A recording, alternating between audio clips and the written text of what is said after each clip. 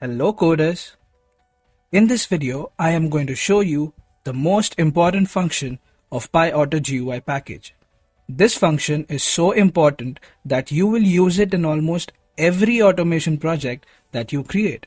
And I will also be creating a simple project using this function. So let's get started.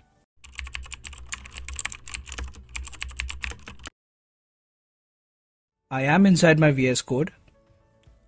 I'll create a new file, set the language to Python, and save the file on my desktop. Now I'll come here. Those who have not seen my previous video, let me tell you, I'm using a Python package named PyAutoGUI, which is used to automate computer GUIs. So you will have to install it like this. Type pip install PyAutoGUI. I have already installed this package. So now coming to the code, I'll import the package. Now, if you want to get the location or coordinates of any part on the screen, then there is a function named locateOnScreen. This function takes an image as a parameter and returns the full location of that image on the screen.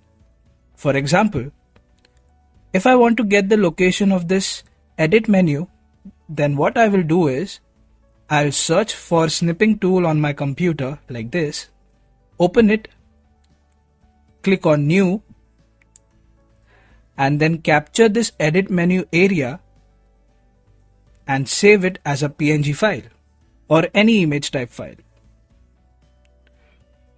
Now I will pass the name of this image file over here. Let me print the response. I'll come here and run the code. You can see it has printed the full location. It says from left it's at 116 and from top it's at 6. These are the coordinates x and y, where x is 116 and y is 6. Then it gives the width and height of that image. But we just require the coordinates, that is the x and y value.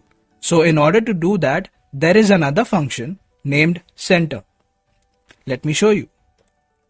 I'll pass the response to the center function and it will return to me the center coordinates of that part. Let me run this and there you go. It has given me the exact center coordinates.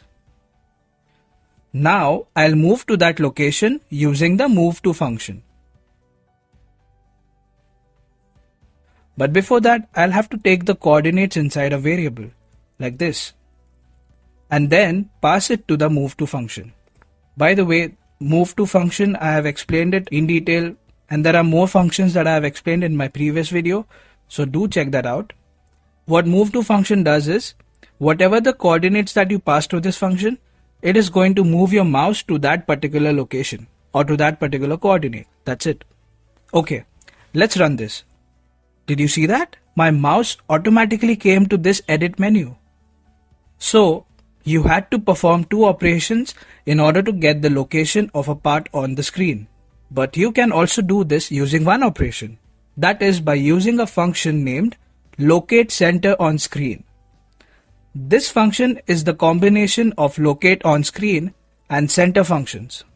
Here you need to pass the image file name and it will return the center location of that image. I'll just print the response and now run the code. You got the same result. Let me just write the comments for you just to understand. So you can use only this function and your work is done. So coders, this was the most important function of PyAutoGUI package which you will require in almost every automation project. Now is the time to create a simple project using this function and other functions that I showed you in my previous video. The project that I'll create is subscribing a YouTube channel automatically. I have written down the steps already. So the first step is to open a new tab on the browser. See, I know that shortcut for new tab is Ctrl plus T. So to press Ctrl and T, I will use the hotkey function and I'll pass ctrl and T. That's it. The next step is to search youtube.com. To do that, I'll use the write function and pass the YouTube URL. So this will write the URL in the search bar. And then I'll press enter using the hotkey function. Now we'll just run this much and see. But there is one problem. You'll see it when I run the code. Let's see. I'll keep the browser open behind the editor like this. I'm running the code. And here is the problem. You can see that it typed Ctrl+T and the URL inside the terminal itself. So we need to find a way to minimize our editor and run the code in the background. In order to do this, there are some functions in PyAutoGUI package which can take inputs from you. We will use one of those functions. So the function I will use is prompt. This function shows a pop-up and a text box to take inputs. The attribute I'll pass is text, which will store whatever I'll type in the text box, and title.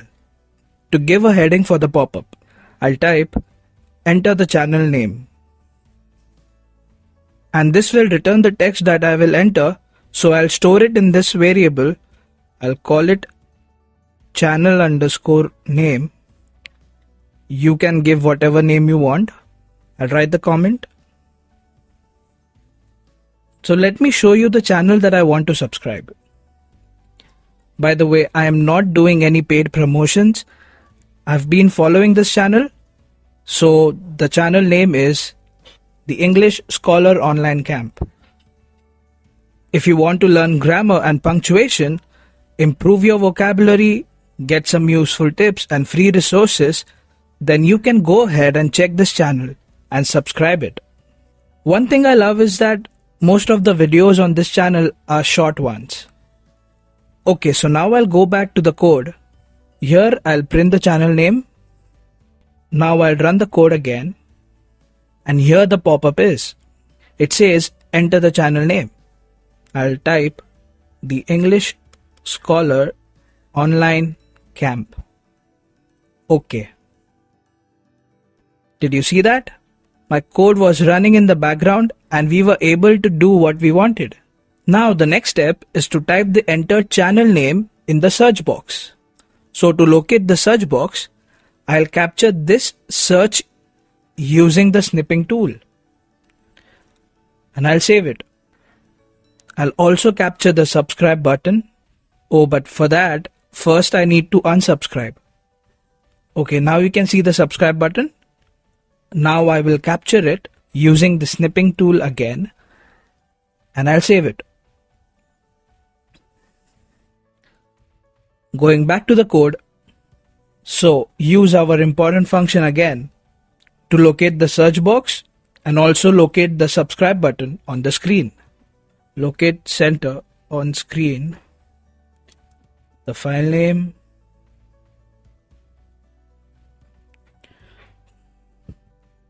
Once I locate it, I'll move to that location. So I'll use move to function. Then I need to click on the search box. So I'll use the click method. After clicking, I need to type the channel name. So I'll use the write function and then pass the channel name variable to that function.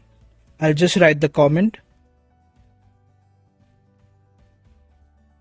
Okay. Then again to press enter, PyAutoGUI .hotkey. Enter. I forgot one thing. I also need to click after I press OK on the pop-up. So I will have to add a click function there also. Here. Okay. Now I want to show you one attribute for the locateCenterOnScreen function. That is confidence. I'll type confidence equal to 0.9. 0.9 means 90%. So 1 will be 100%. This means that even if there is a 90% match, then still it should consider. And to use this confidence attribute, I need to install a package called OpenCV-Python. So I'll type pip install OpenCV-Python. Done. Now let's run this code.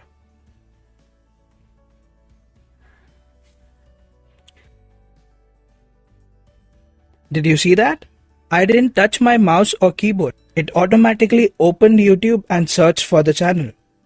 So now, the next step would be to open the channel. To do that, I need to click on the channel logo. So now you know what I'm going to do. Open Snipping Tool. Capture the logo. And save it. Now come back to the code.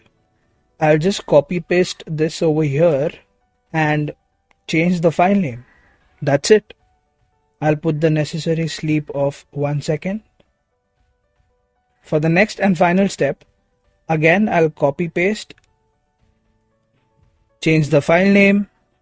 This image is the subscribe button that we captured earlier, and that's it. Now let's run it.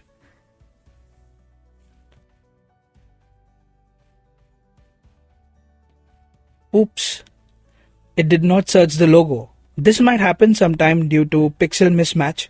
So here the confidence was 90%. Still it did not work. So now I'll reduce it to 80% and try again. In such cases, you'll have to decrease or increase the confidence and keep trying. That's why the confidence attribute is very important. Now I think it should work. Let's see.